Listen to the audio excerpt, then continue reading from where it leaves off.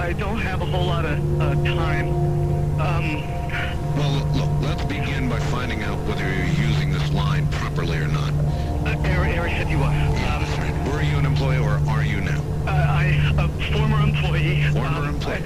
I was let go